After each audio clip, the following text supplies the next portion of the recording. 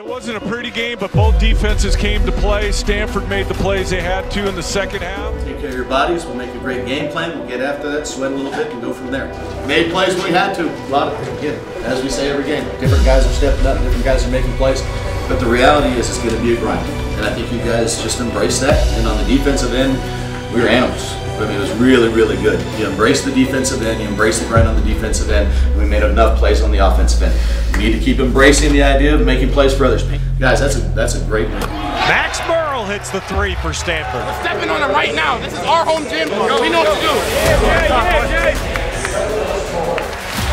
First points for Harrison Ingram. Jones using the screen by Keefe. Nice cut on the baseline, and Delaire scores it. And Keefe, nice pivot inside, and he finishes left. And Angel buries the three, and now Stanford matches the game's biggest margin. Oh, O'Connell saw that. Nice play by Michael O'Connell, and Delaire cashes in. Great body control by Delaire. Muscles in. Big time play by Ingram there. Good win, and what we both kind of agreed, Tad, is a must win for Stanford to keep their hopes alive.